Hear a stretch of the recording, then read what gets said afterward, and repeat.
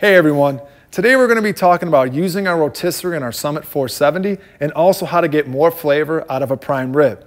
For grill setup, we want all the burners on high for about 10 to 15 minutes. This is going to bring the grill up to temperature. It's the most important step in all of barbecue.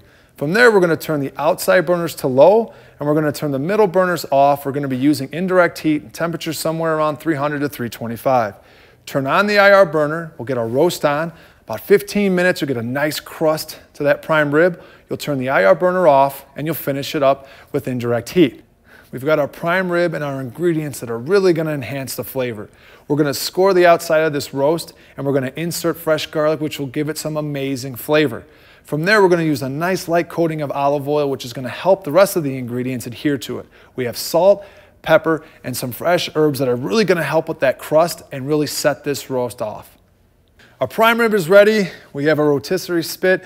We've got one set of forks on. We're going to go through the middle of the prime rib. And you want to make sure you do this because it's going to help with it rotating evenly on the rotisserie motor.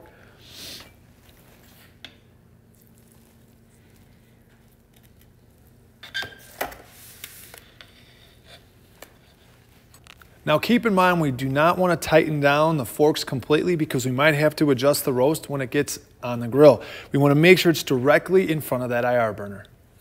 Now for grilling your prime rib, it's going to take about 15 to 17 minutes per pound. Just make sure you're only using that IR burner for the first 10 to 15 minutes. Take a look at this prime rib. The crust on it is amazing. And that's another reason why I love using the Summit Rotisserie Burner, because it really helps caramelize the outside of the food we have on our grill. And we've also given you some great ideas on how to enhance and get more flavor out of the things we're putting on our barbecues. And I hope the next time you're thinking about something to do on your grill, you're able to utilize that rotisserie and get the same great results that you see here.